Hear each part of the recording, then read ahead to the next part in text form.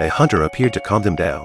The hunter said he was a great hunter and specialized in killing giants. The crowd listened to the hunter's words, and they all calmed down. The hunter's power was so strong that in just a few minutes, he had caught the giant and tied him up. The boy saw that the giant was about to die, and began to feel anxious in his heart, for the giant was about to lose the 6 golden eggs he had promised him. At that critical moment, the boy pulled out his axe to save the giant, but this scene was seen by the hunter. The hunter grabbed his weapon and knocked out the boy's axe, saying that he would bring the boy and the giant to justice together. A huge torch lit the fire below. The giant and the boy were tied to the wood and left to die. At that very moment, the giant cried out in fear. Never thought such a bloodthirsty beast could be afraid. The tears he shed were pouring down like tap water. The fire was doused by his tears, and the boy escaped from the rope, while the people next to him were still singing and dancing. They began to flee the scene in ashes. When they got to the countryside, the boy took out a loaf of bread and said he would help the giant to leave.